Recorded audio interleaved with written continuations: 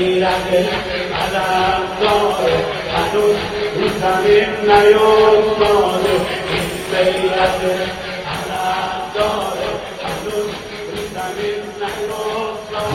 are you from? From America. How many days are you working? 2.5 days.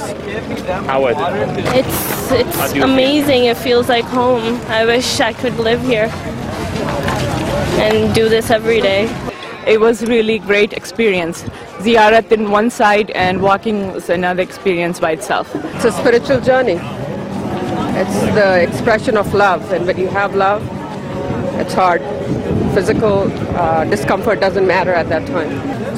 I really liked it. It was a really good experience. It's really amazing to see how Imam Hussein brought everyone together. Why you don't have any shoes? Because of the pain they went through, it's not anything compared to that. So.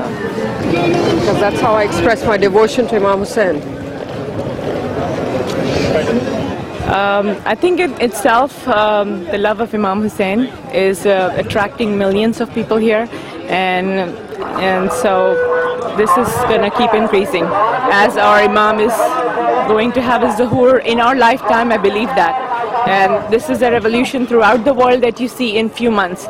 We have seen in Egypt, we have seen in Tunisia, we have seen in Bahrain, and in America too, people are changing. I started recently wearing hijab, and it's beyond, people respect me more for that.